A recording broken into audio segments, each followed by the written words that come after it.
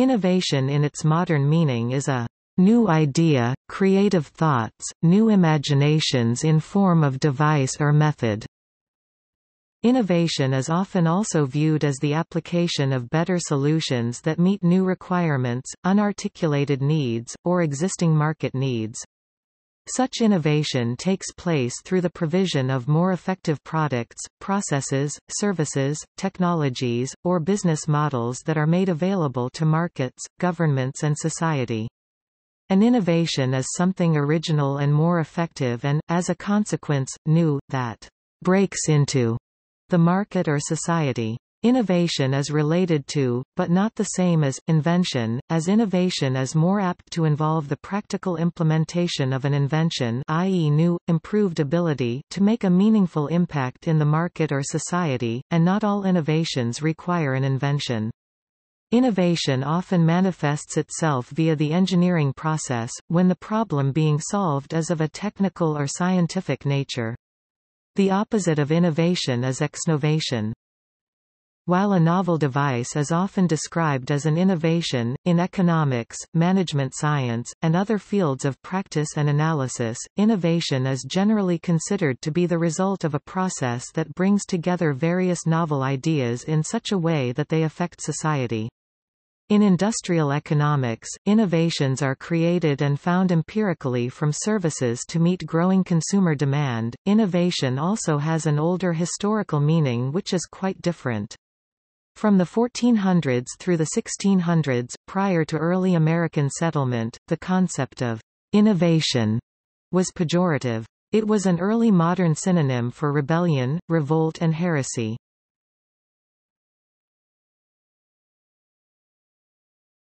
Topic. Definition. A 2014 survey of literature on innovation found over 40 definitions. In an industrial survey of how the software industry defined innovation, the following definition given by Crossan and Apaydin was considered to be the most complete, which builds on the Organization for Economic Cooperation and Development (OECD) manual's definition. Innovation is production or adoption, assimilation, and exploitation of a value-added novelty in economic and social spheres, renewal and enlargement of products, services, and markets, development of new methods of production, and the establishment of new management systems. It is both a process and an outcome. According to Kanter, innovation includes original invention and creative use and defines innovation as a generation, admission and realization of new ideas, products, services and processes. Two main dimensions of innovation were degree of novelty, patent, i.e. whether an innovation is new to the firm, new to the market, new to the industry, or new to the world, and kind of innovation, i.e. whether it is process or product service system innovation. In recent organizational scholarship, researchers of workplaces have also distinguished innovation to be separate from creativity, by providing an updated definition of these two related but distinct constructs. Workplace creativity concerns the cognitive and behavioral processes applied when attempting to generate novel ideas. Workplace innovation concerns the processes applied when attempting to implement new ideas.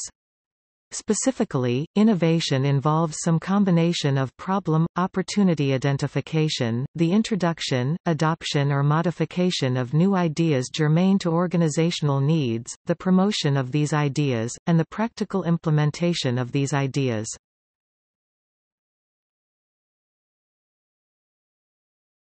Topic: Interdisciplinary views.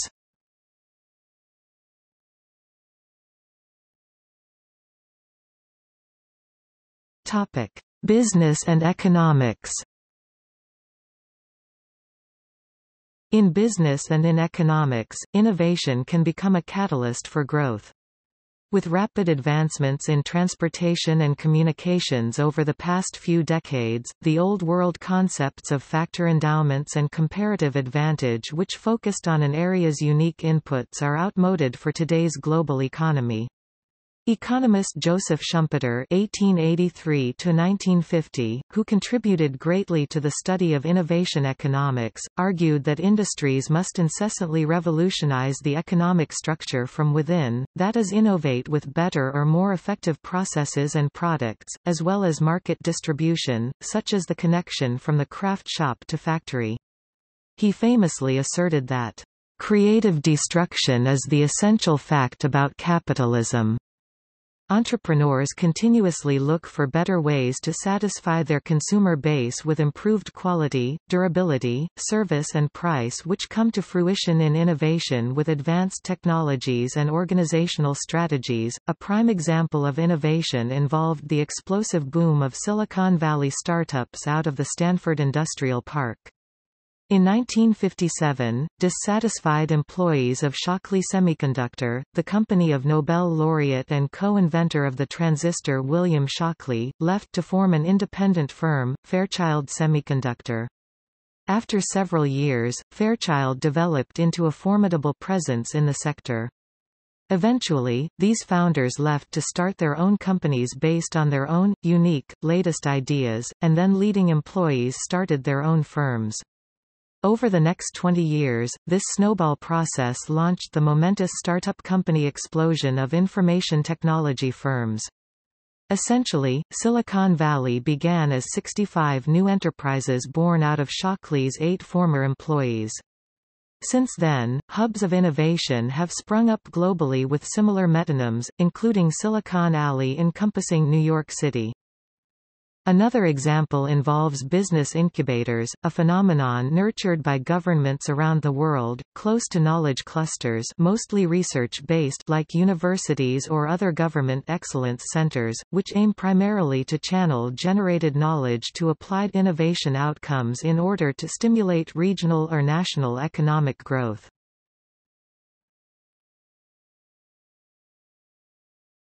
Topic: Organizations. In the organizational context, innovation may be linked to positive changes in efficiency, productivity, quality, competitiveness, and market share.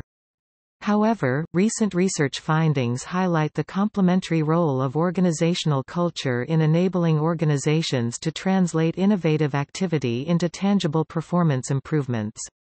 Organizations can also improve profits and performance by providing work groups opportunities and resources to innovate, in addition to employees' core job tasks. Peter Drucker wrote, "Innovation is the specific function of entrepreneurship, whether in an existing business, a public service institution, or a new venture started by a lone individual in the family kitchen. It is the means by which the entrepreneur either creates new wealth-producing resources or endows existing resources with enhanced potential for creating wealth." Drucker. According to Clayton Christensen, disruptive innovation is the key to future success in business. The organization requires a proper structure in order to retain competitive advantage. It is necessary to create and nurture an environment of innovation. Executives and managers need to break away from traditional ways of thinking and use change to their advantage. It is a time of risk but even greater opportunity. The world of work is changing with the increase in the use of technology, and both companies and businesses are becoming increasingly competitive. Companies will have to downsize and re-engineer their operations to remain competitive. This will affect employment as businesses will be forced to reduce the number of people employed while accomplishing the same amount of work if not more, while disruptive innovation will typically attack a traditional business model with a lower-cost solution and overtake incumbent firms quickly. Foundational innovation is slower, and typically has the potential to create new foundations for global technology systems over the longer term. Foundational innovation tends to transform business operating models as entirely new business models emerge over many years, with gradual and steady adoption of the innovation leading to waves of technological and institutional change that gain momentum more slowly. The advent of the Packet-Switched Communication Protocol (TCP/IP) Originally introduced in 1972 to support a single use case for United States Department of Defense electronic communication email, and which gained widespread adoption only in the mid-1990s with the advent of the World Wide Web, is a foundational technology. All organizations can innovate, including for example hospitals, universities, and local governments. For instance, former Mayor Martin O'Malley pushed the City of Baltimore to use CityStat, a performance measurement data and management system that allows city officials to maintain statistics on several areas from crime trends to the conditions of potholes. This system aids in better evaluation of policies and procedures with accountability and efficiency in terms of time and money. In its first year, CityStat saved the city $13.2 million. Even mass transit systems have innovated with hybrid bus fleets to real-time tracking at bus stands. In addition, the growing use of mobile data terminals in vehicles, that serve as communication hubs between vehicles and a control center, automatically send data on location, passenger counts, engine performance, mileage and other information. This tool helps to deliver and manage transportation systems. Still other innovative strategies include hospitals digitizing medical information in electronic medical records. For example, the U.S. Department of Housing and Urban Development's Hope V initiatives turn severely distressed public housing in urban areas into revitalized, mixed-income environments. The Harlem Children's Zone used a community-based approach to educate local area children, and the Environmental Protection Agency's Brownfield Grants facilitates turning over brownfields for environmental protection, green spaces, community and commercial development. Hazmath et al. Have found that within local government organizations in China, the appetite to innovate may be linked to specific character types. They identify three distinct character types within the Chinese local government: authoritarian bureaucratic, a primarily older male cadre who are most likely to follow central government command; a consultative governance types that is most open to collaborating with NGOs and outside of government; and an entrepreneurial type that is both less risk-averse and demonstrates high personal efficacy. Topic: sources. There are several sources of innovation. It can occur as a result of a focus effort by a range of different agents, by chance, or as a result of a major system failure. According to Peter F. Drucker, the general sources of innovations are different changes in industry structure, in market structure, in local and global demographics, in human perception, mood and meaning, in the amount of already available scientific knowledge, etc. In the simplest linear model of innovation, the traditionally recognized source is manufacturer innovation. This is where an agent, person or business innovates in order to sell the innovation.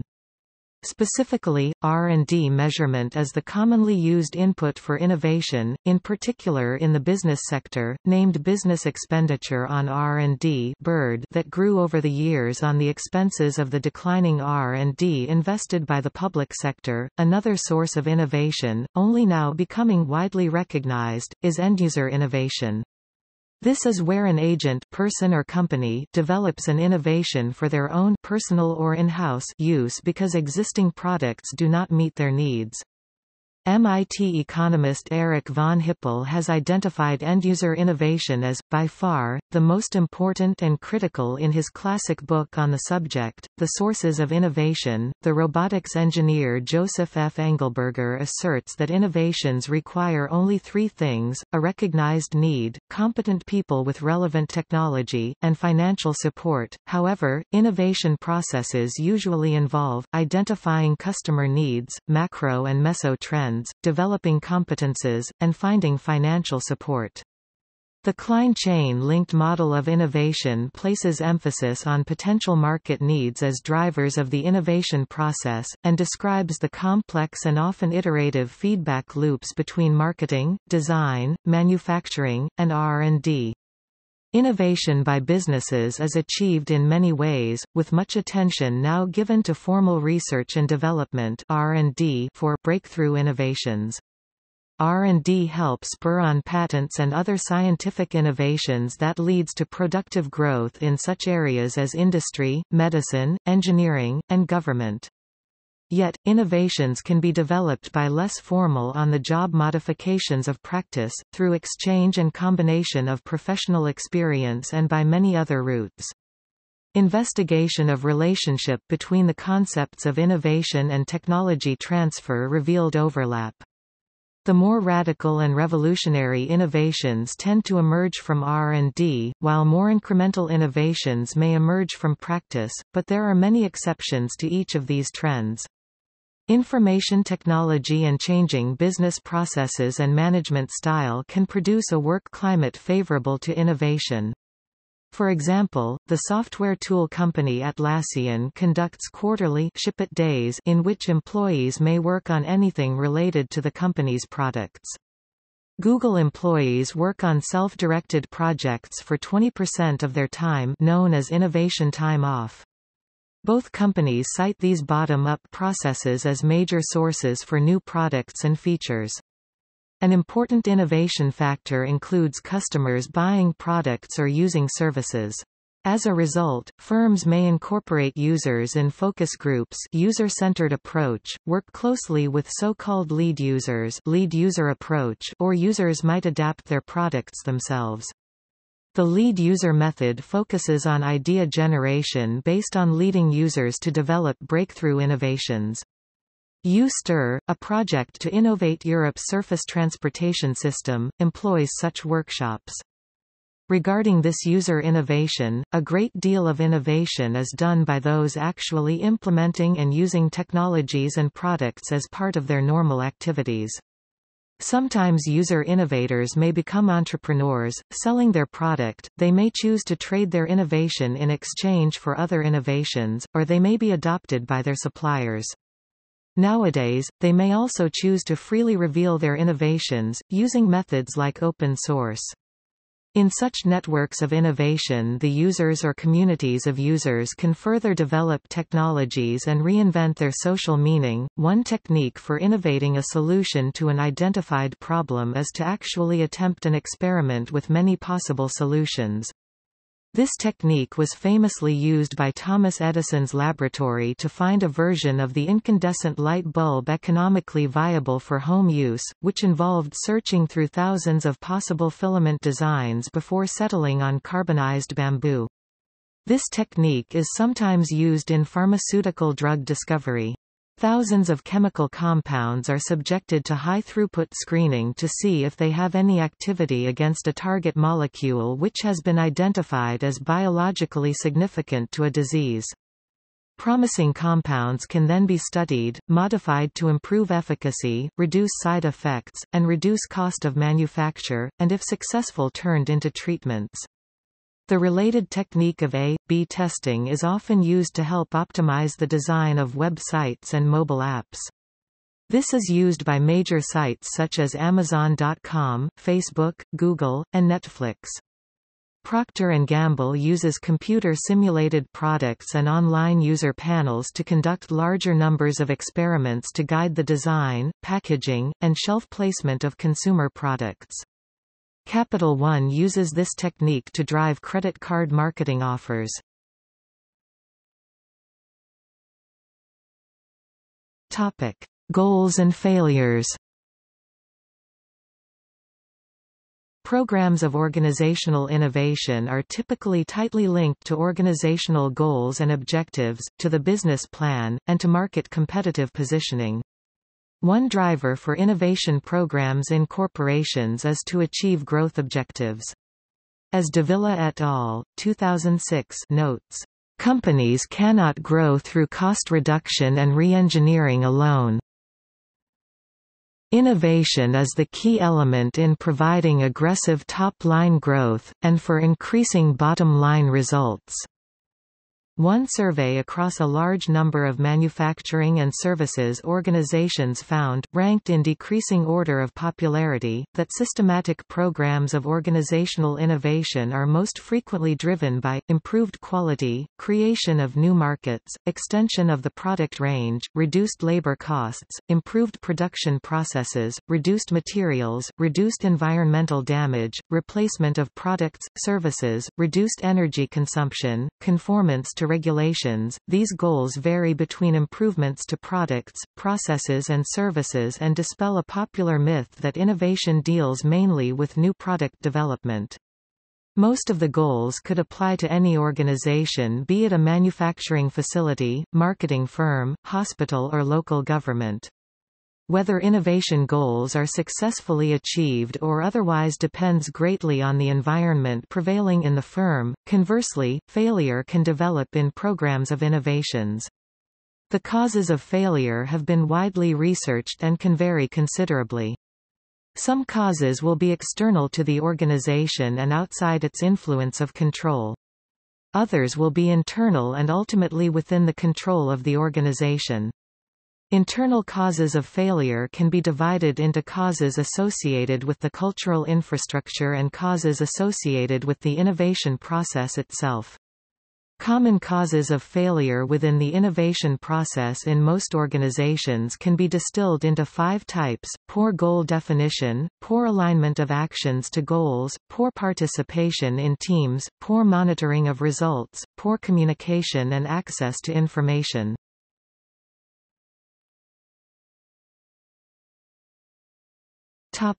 Diffusion.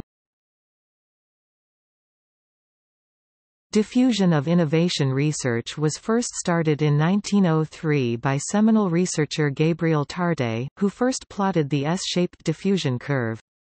Tarde defined the innovation decision process as a series of steps that includes: first, knowledge, forming an attitude, a decision to adopt or reject, implementation and use, confirmation of the decision. Once innovation occurs, innovations may be spread from the innovator to other individuals and groups.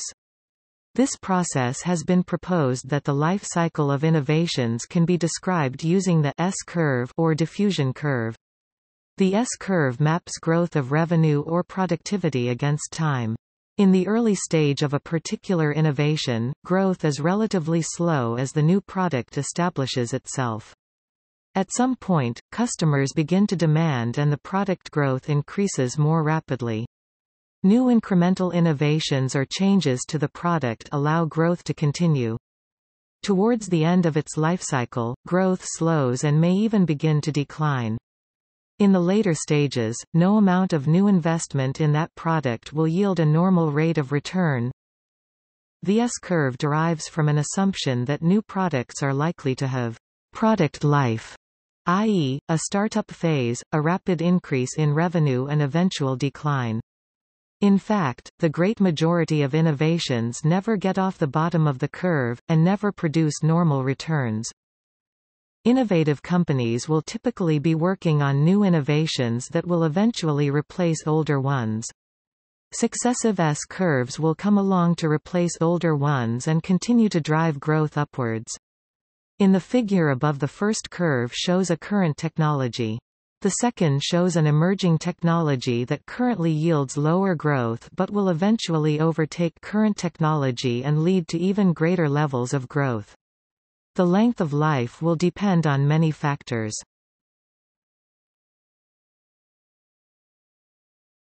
Topic: Measures. Measuring innovation is inherently difficult as it implies commensurability so that comparisons can be made in quantitative terms. Innovation, however, is by definition novelty. Comparisons are thus often meaningless across products or service. Nevertheless, Edison et al., in their review of literature on innovation management, found 232 innovation metrics. They categorized these measures along 5 dimensions, i.e. inputs to the innovation process, output from the innovation process, effect of the innovation output, measures to access the activities in an innovation process and availability of factors that facilitate such a process. There are 2 different types of measures for innovation, the organizational level and the political level. Organizational level. The measure of innovation at the organizational level relates to individuals, team-level assessments, and private companies from the smallest to the largest company. Measure of innovation for organizations can be conducted by surveys, workshops, consultants, or internal benchmarking. There is today no established general way to measure organizational innovation. Corporate measurements are generally structured around balanced scorecards which cover several aspects of innovation such as business measures related to finances, innovation process efficiency, employees' contribution and motivation, as well benefits for customers. Measured values will vary widely between businesses, covering for example new product revenue, spending in R&D, time to market, customer and employee perception and satisfaction, number of patents, additional sales resulting from past innovations. Political level. For the political level, measures of innovation are more focused on a country or region competitive advantage through innovation. In this context, organizational capabilities can be evaluated through various evaluation frameworks, such as those of the European Foundation for Quality Management. The OECD Oslo Manual 1995 suggests standard guidelines on measuring technological product and process innovation. Some people consider the Oslo Manual complementary to the Frascati Manual from 1963. The new Oslo Manual from 2005 takes a wider perspective to innovation, and includes marketing and organizational innovation. These standards are used for example in the European Community Innovation Surveys. Other ways of measuring innovation have traditionally been expenditure, for example, investment in R&D research and development as percentage of GNP gross national product. Whether this is a good measurement of innovation has been widely discussed, and the Oslo Manual has incorporated some of the critique against earlier methods of measuring. The traditional methods of measuring still inform many policy decisions. The EU Lisbon Strategy has set as a goal that their average expenditure on R&D should be 3% of GDP. Indicators. Many scholars claim that there is a great bias towards the science and technology mode (S&T mode or STI mode), while the learning by doing, using and interacting mode (DUI mode) is ignored and measurements and research about it rarely done. For example, an institution may be high-tech with the latest equipment, but lacks crucial doing, using and interacting tasks important for innovation. A common industry view, unsupported by empirical evidence, is that comparative cost-effectiveness research is a form of price control which reduces returns to industry, and thus limits R&D expenditure, stifles future innovation and compromises new products' access to markets. Some academics claim cost-effectiveness research as a valuable value-based measure of innovation which accords truly significant therapeutic advances, i.e. providing health gain higher prices than free market mechanisms. Such value-based pricing has been viewed as a means of indicating to industry the type of innovation that should be rewarded from the public purse. An Australian academic developed the case that national comparative cost-effectiveness analysis systems should be viewed as measuring health innovation as an evidence-based policy concept for valuing innovation distinct from valuing through competitive markets, a method which requires strong antitrust laws to be effective, on the basis that both methods of assessing pharmaceutical innovations are mentioned in Annex 2C.1 of the Australia-United States Free Trade Agreement.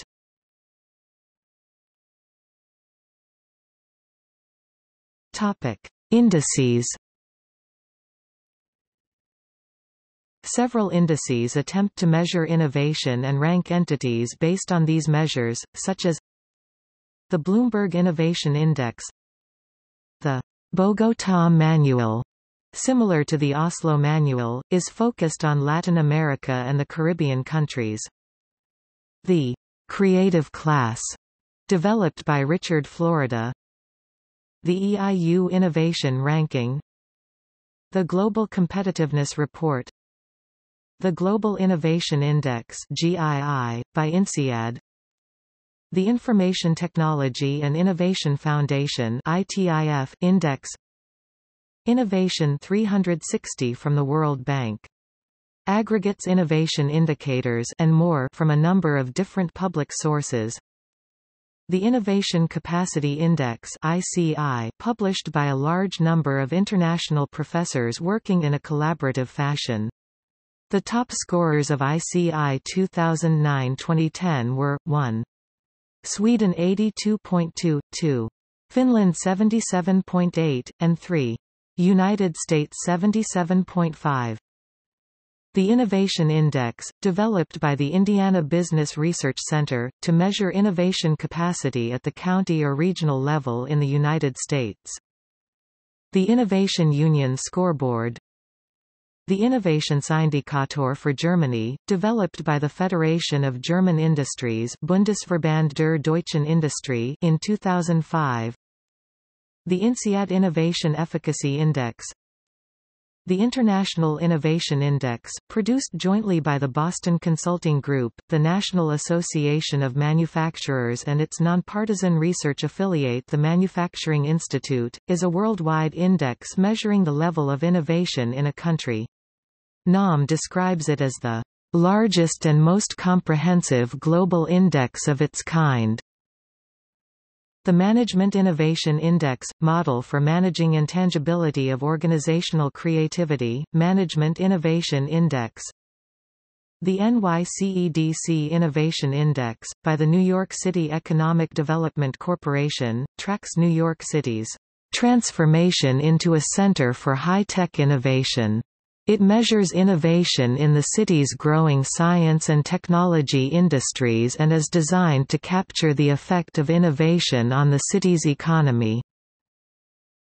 The Oslo Manual is focused on North America, Europe, and other rich economies.